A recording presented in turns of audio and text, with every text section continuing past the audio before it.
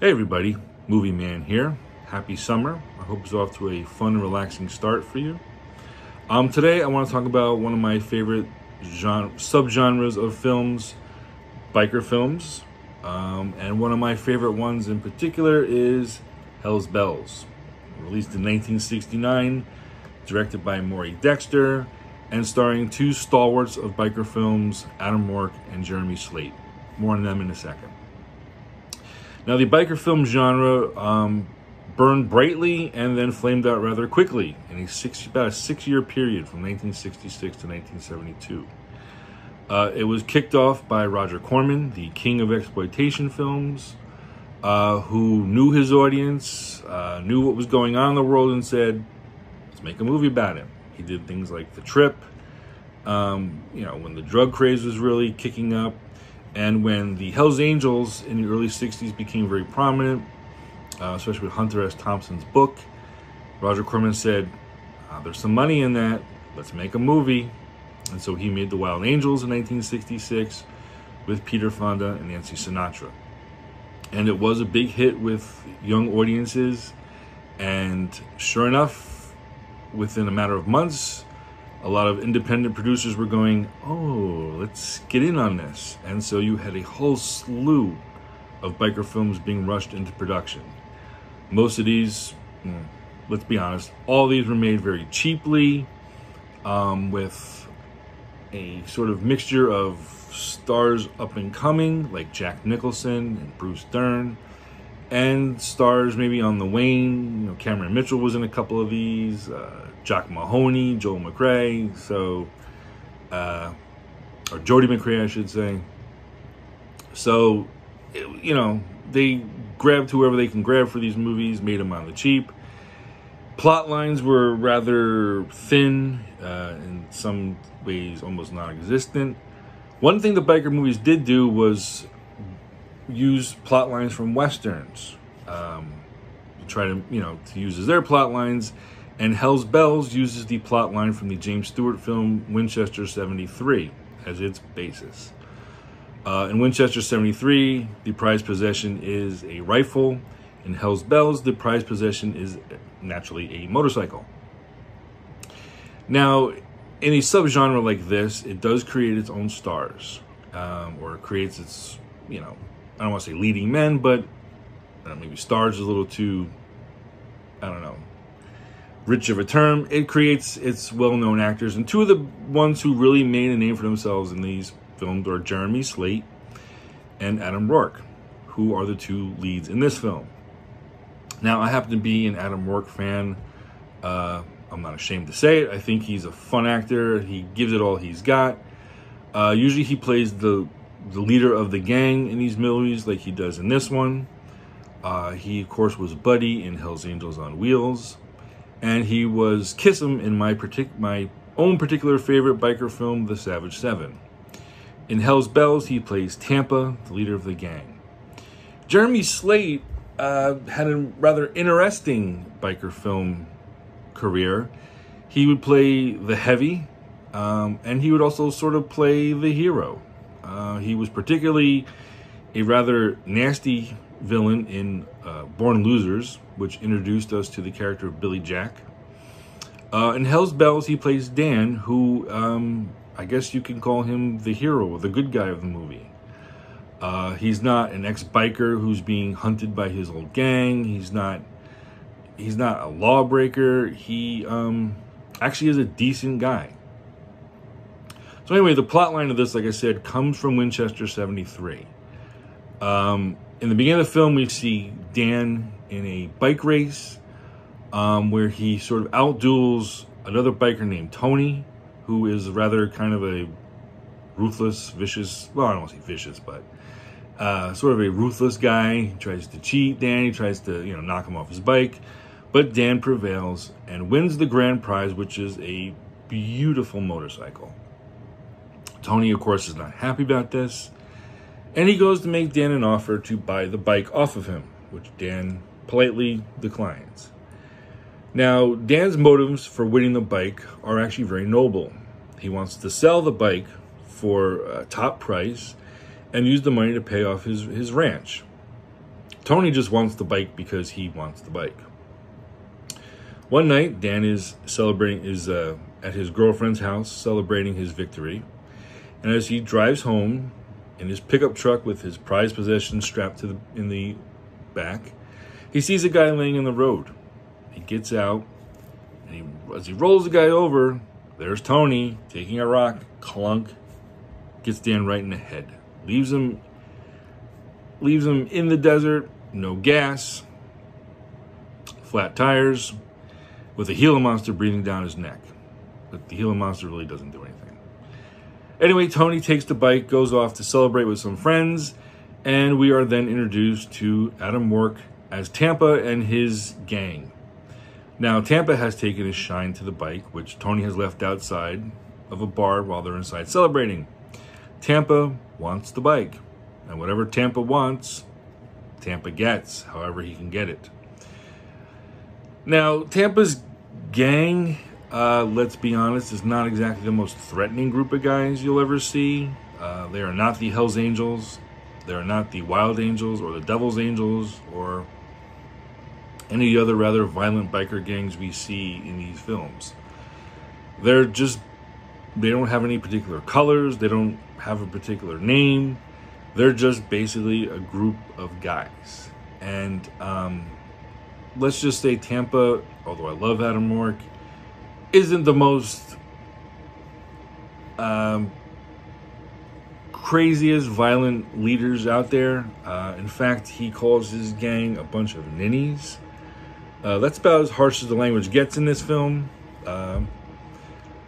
So, they're not exactly the most threatening gang. However, they do beat up Tony and his friends, take Dan's bike, and ride off with it.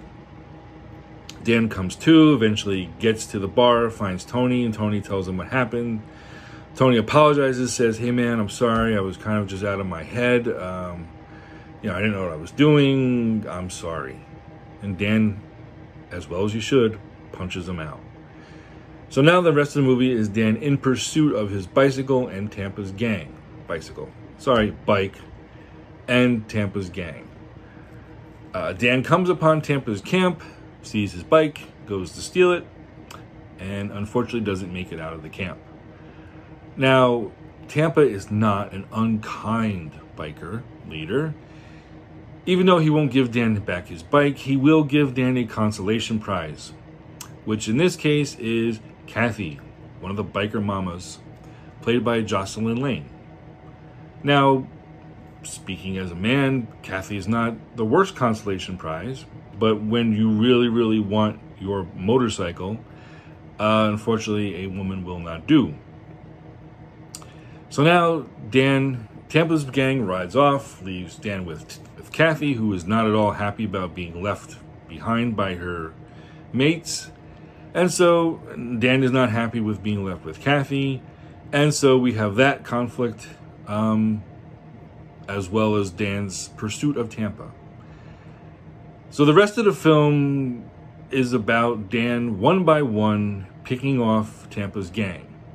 Now, Dan doesn't do this violently. He doesn't go and intentionally maim, or he doesn't kill anybody, really, at least not purposely. He does knock a guy off the bike. Guy breaks his shoulder. He breaks another guy's leg. A couple of them get arrested until it's really down to Tampa, and Tampa's really right-hand man, Gippo. Now, Gippo is probably the most brutish of Tampa's gang. He's not very smart. He's kind of just a hulking, dumb lummox.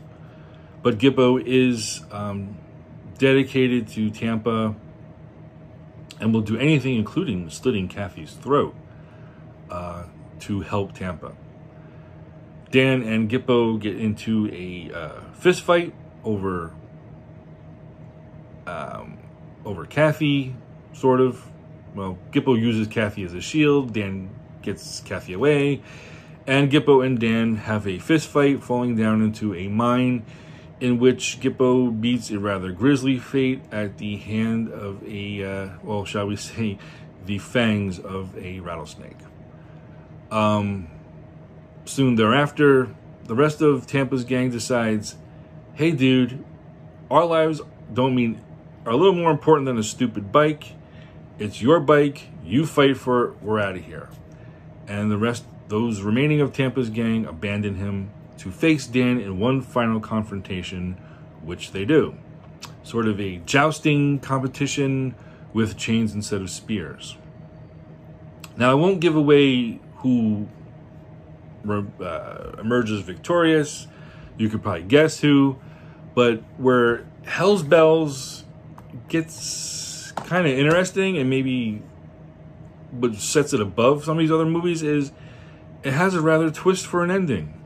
A twist which, when I first saw the movie, I didn't expect. It caught me off guard, and quite frankly, it kind of bummed me out. I was like, ooh, I didn't see that coming. So for that alone, it's worth checking out. The cast, like I said, Jeremy Slate is very good as Dan. Adam Rourke, unfortunately, again, I love the guy. It is not exactly his most menacing role, but, you know, if you're a fan of Adam Rourke, you know, you check it out. Jocelyn Lane is Kathy. She's kind of fun, feisty, tough, and she's kind of hot, so that doesn't hurt either. The gang members really aren't anybody to really of note, except, you know, William Lucking as Gippo, kind of his hulking presence. The film was shot on location in Tucson, Arizona, which really helps the movie a lot. You know, the rugged terrain, it's, you know, it's nice to see that instead of some phony sets and things. So that's worth checking out. So in terms of where I would rank this in the upper echelon of biker films, it's definitely in the top 3. You know, my personal favorite is The Savage 7, which I'll talk about in another video. There's also Hell's Angels on Wheels, starring Adam Rourke and Jack Nicholson. There are The Devil's Angels with John Cassavetes. There are The Losers, which is a very hard-to-find biker film, also with Adam Rourke and a few others. There's Hell's Angels 69, which stars Jeremy Slate, and The Real Hell's Angels. That's a hoot to check out if you ever get a chance to check that out. But Hell's Bells is kind of up there, I would say, definitely within the top 5.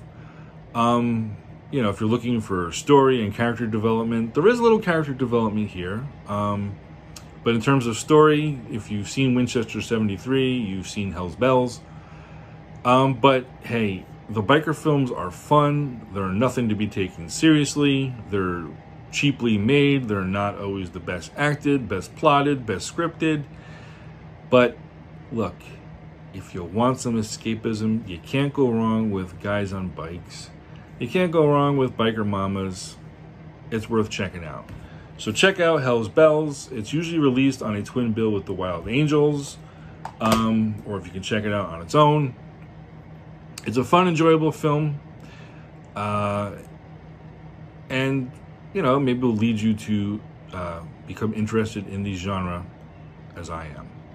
Anyway, this is Movie Man. I hope you enjoyed the film. If you did enjoy it, if you do get a chance to watch the film, drop a comment. Let me know what you think about the ending. Let's see if it throws you for a little bit of a what? Like it did me. Anyway, I'll be back soon with some more videos, some more reviews of some films, some monster movies, maybe some biker films, maybe some more serious movies. Hey, it's summertime. I'm on break, so look for more content soon. Thanks for watching and enjoy the movies.